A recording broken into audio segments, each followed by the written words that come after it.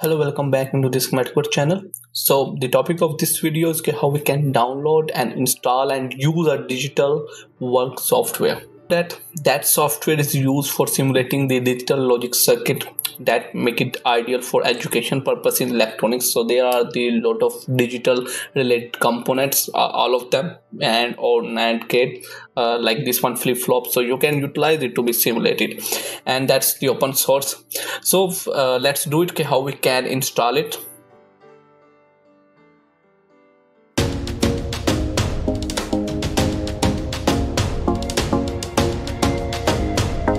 So first of all, you need to be download it. It's open source. Write down the digital work software on any kind of browser and then scroll down and find this web page. It's mostly the first. Okay, so now that's the web page. Click on it.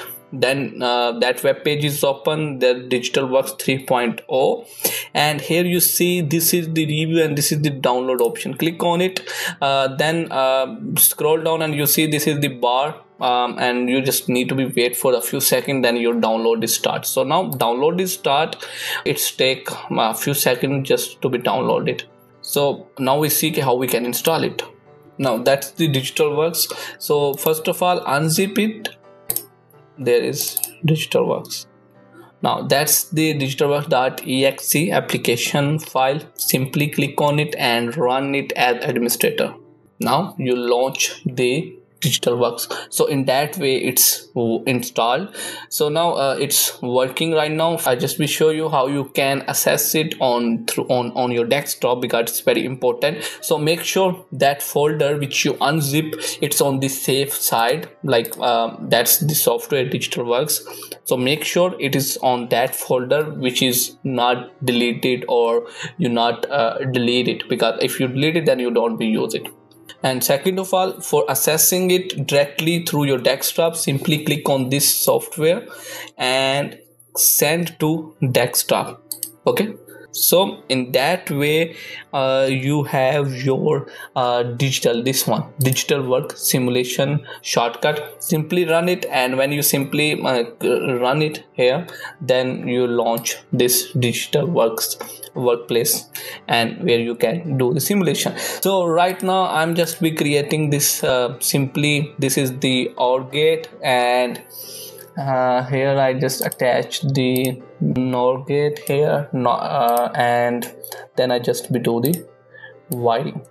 That's the wiring. Click on it, select it, and you can do the wiring like that one. Again, I take the one more OR gate and do the wiring, connect the or two OR gates with the one NOR gate. Okay, and we need the input and output. That's the LED.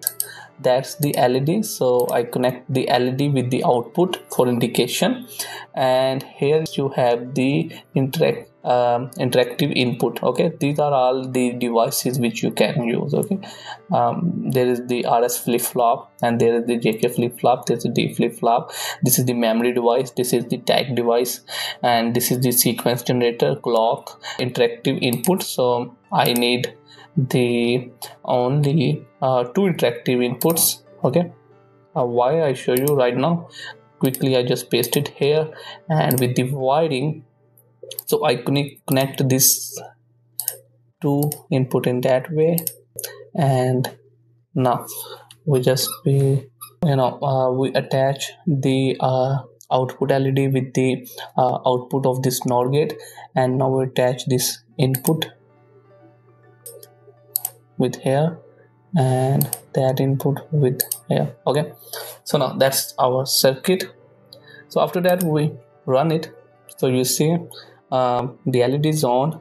So for this one we need this interaction, and now that's 1 and that's 0. When we both is 1 then not it's working. When both is closed, then output is 0. The probe. Okay, that's 1. see it. And after stopping it, we choose there and we choose the sequence. Okay, this is the clock and this is the sequence generator. So I just paste the sequence generator here, and one more, choose a sequence generator and paste it here. So just simply delete it, the inputs. Okay, and we use this sequence generator, edit the sequence. So I choose a binary here, and here I choose 1010. That's the sequence, and again edit that sequence. Here binary 1111, 1110. Okay, and now that's the sequence, second sequence. So simply connect both sequence with the input, and for this one I choose a wire, and in the wiring I connected here, and here I connected with that.